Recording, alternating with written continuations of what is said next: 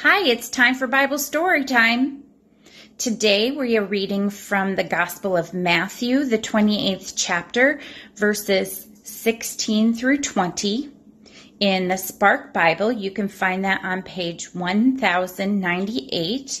And in the Spark Story Bible, you can find that on page 496. The story is about the Great Commission. The Great Commission. Jesus went to see the disciples after he had been raised from the dead. They buzzed with excitement. "Is that you, Jesus? We are so glad to see you. Do you want something to eat?" Jesus smiled. "Peace be with you," he said. "I have things to tell you." The disciples gathered close around Jesus, eager to listen to him. Jesus began, "God has given me all the power in heaven and earth."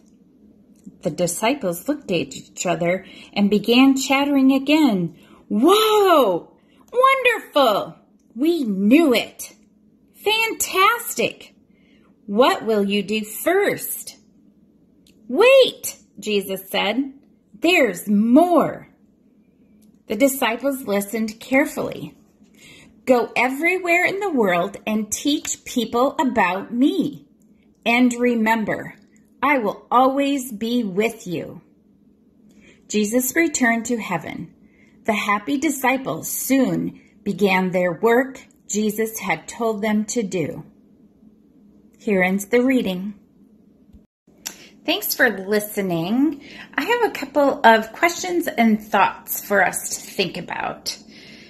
I'm wondering if you remember who the first person was who told you about Jesus. And then I'm wondering if you have a favorite Bible story about Jesus. Then, as the story said, Jesus told his disciples to go and tell everyone all about Jesus. So, in what ways do you share about Jesus and teach about Jesus? So those are a couple of things that you can think about and talk about over the next few days.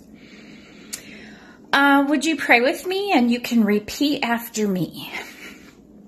Dear God, give us the words to go into the world and tell everyone about Jesus. Amen. Thanks, everyone. Have a great week.